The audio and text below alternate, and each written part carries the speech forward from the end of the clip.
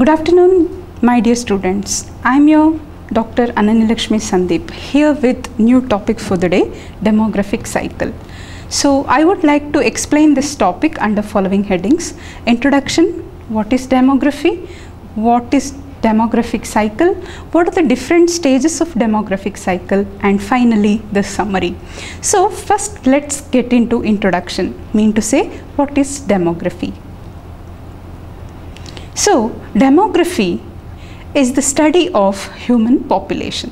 So we know that it includes the study of changes in what all things. There are three important things which needs to be taken into consideration. Number one, composition of the demography. Number two, population size of the demography, and distribution component of the demography. So in demography you are going to study the three important headings or components. They are composition of the population, population size, and the third one is distribution. So what is demography? It is the study of human population. With this introduction, let's also learn the word meaning of demography. You can divide it into two parts, demos and graph. So what do you mean by demo? Demo means the people and graphy means the measurement. So demos comes from the word population and graphy means picture. So demography is nothing but the picture of total population of a country or world. So that is what is meant by demography. So next, we will see what are the elements of demography. Elements of demography are mainly three things: size, composition, and distribution of the population. So you know that size of the demography can either increase or decrease. Composition, it is explained in two important terms: sex distribution and age distribution, or sex composition and age composition. And the distribution is nothing but territorial consideration of the population. So there are three main elements for demography. Number one is size, that is increase or decrease. Number two is population, that is sex and age group differentiation, and the third but not the least is the distribution, nothing but the territory. So after knowing the elements of demography, we will get into the demographic process. What is this demographic process actually? It contains 5 important elements. So what are these 5 important parts of this demographic process? First is fertility, second one mortality, third one marriage, fourth one is migration, lastly social morbidity. See, if any of these components change, the demographic is automatically going to be changed in terms of its distribution or other elements. So considering fertility, mortality, marriage, migration, and social morbidity, you can define a particular population, that is nothing but demographic process. By knowing this, now let's see what is actually the demographic cycle is. See, it is a cycle which contains 5 important steps in it. Now what are these 5 important steps? It starts from high stationary, please follow the graph, high stationary, next is early expanding, third one is late expanding, fourth one is low stationary, last stage is declining. So I repeat the stages: high stationary, early expanding, late expanding, low stationary, and the declining phase. So these 5 are the important phases in any demographic cycle if you take into consideration. So now let's go one by one and study the different features, important features of each phase of demographic cycle. What is the first phase? We know that it is high stationary phase, nothing but the first stage of any demographic cycle. So you know what are the characteristic features of this? See here, as I have pointed here in this chart, there are 5 stages. So we are into this first stage into consideration. So here you can see the 2 important lines. One is the continuous line, the another one is the dotted line. So the continuous line is the birth rate and the dotted one is the death rate. The gap between these two is called as the demographic gap.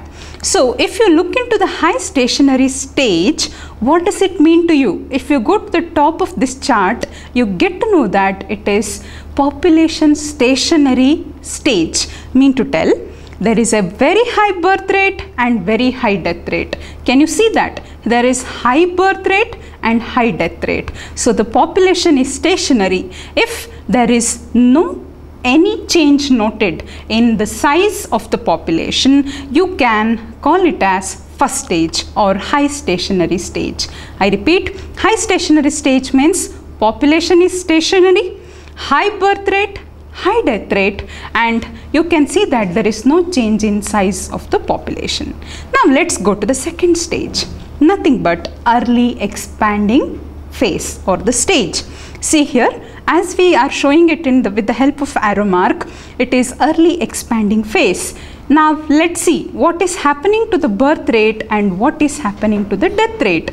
As I have already told in the previous chart, the dotted line is the death rate, the straight line is the birth rate. Now you see here, the death rate begins to fall. Can you see that? The dotted line is coming down and the birth rate has no change in it. So slowly you are seeing that the demographic gap is increasing. So population grows very slowly here, whereas in the first stage it was stationary. So you can comment it as there is initial increase in the population. So this is called as the early expanding stage. So early expanding stage is the population stage where there is low growth of population. The birth rate may remain stationary, but the death rate begins to fall down.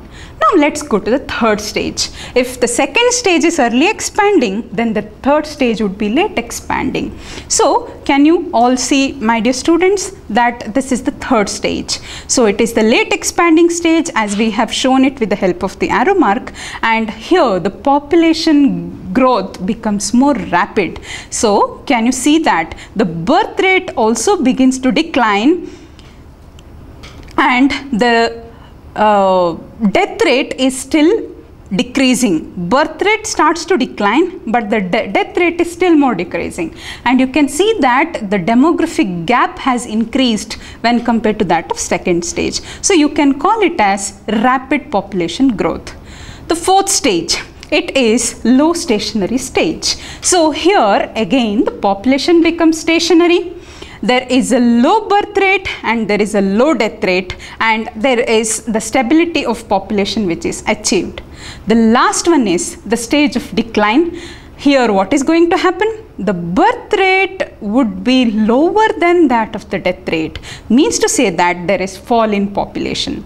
So let's summarize what we have studied in today's class. So what is it we have studied? Demography means the study of population, demos means population, graphy means the graph. We are studying how is it in how about the total population in a country or world, and you also studied the elements and process of demography. Then you now studied what are the different stages of demographic cycle: high stationary, early expanding, late expanding, low stationary and declining phase. So you can follow this small chart to note this.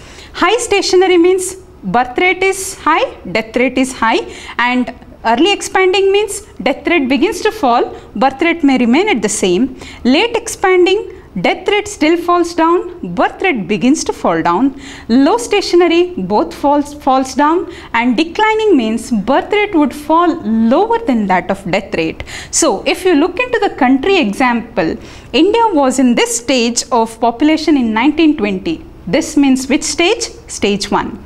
South Asia and Africa are the continents which are example for early expanding. India at present, China and Singapore are in the third stage, that is late expanding. UK, Denmark, Sweden, Belgium, these are the ones which are in fourth stage right now, that is in low stationary phase.